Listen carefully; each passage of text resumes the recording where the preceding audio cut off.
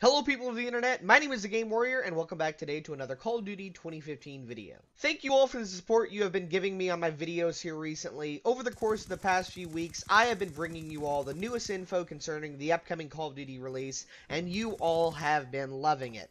So, starting off this video today, guys, I am asking you to please click on that like button. Doing so helps my videos get noticed by more people in the community, and it helps my channel grow even further. The information I'm bringing you all right now came from the 28th when James C. Burns, the voice actor for Frank Woods in the Call of Duty Black Ops franchise, posted this video in the Sergeant Frank Woods YouTube channel. I will provide a link in the description for you to go and view this 51 seconds of randomness at the end of today's video, but I am going to go ahead and talk of what we may be able to gather right now. In this video, a title card shows he's back, an annotation says good stuff is on its way, and the title of the video is what the future holds. Now, all of this is extremely interesting, and is potentially a hint coming from Treyarch stating that Woods is going to make a return in an upcoming Call of Duty release. Treyarch loves to tease its fans with everything concerning an upcoming game, and as of recent, that is the standing rumor that the next Call of Duty is going to be a Black Ops 3.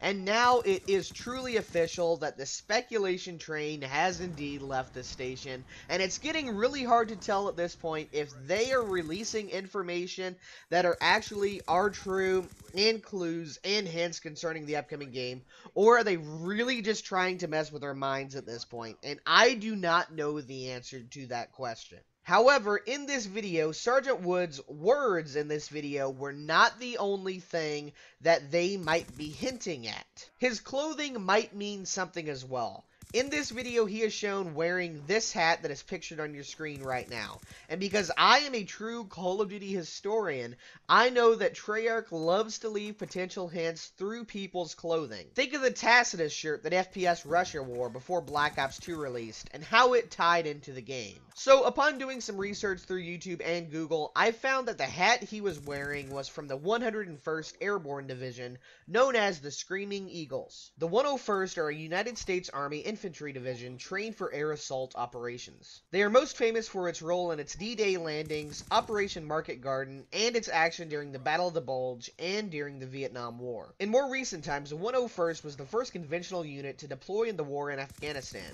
and also fought heavily in Iraq. Now, the 101st Airborne is a name that may sound familiar to you for a variety of reasons. The 1998 movie Saving Private Ryan focused heavily on the 101st Airborne.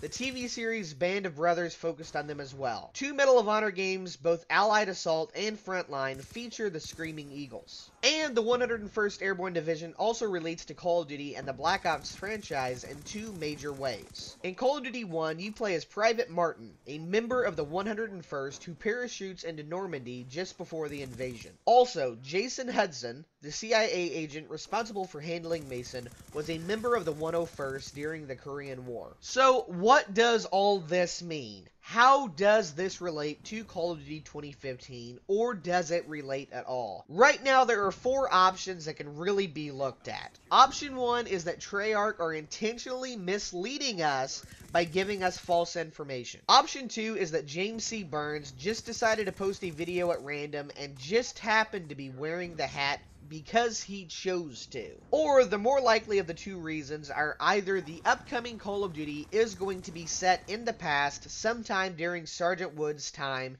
potentially with the 101st. Or the upcoming release is going to be similar to Black Ops 2 and portions of the campaign are going to be set in the past, while the rest of the game may take place in another time period. At this point, I am leaning toward that last option. But right now, I just don't know. We just don't know what the next Call of Duty is going to be. Will it even be Black Ops 3? Will it be World at War 2? Will it indeed be Borderlines? I just don't know. All I know is, now more than ever, I am hoping that Treyarch and Activision start releasing some official information, or I just might lose my mind before the next game releases. My name is Game Game Warrior, go ahead and choose your next video you are going to watch today by clicking one of the two images on your screen right now. On the left, we'll take you to a Call of Duty 2015 video in which I tell you about a research analysis that claimed Black Ops 3 was the upcoming Call of Duty for the year.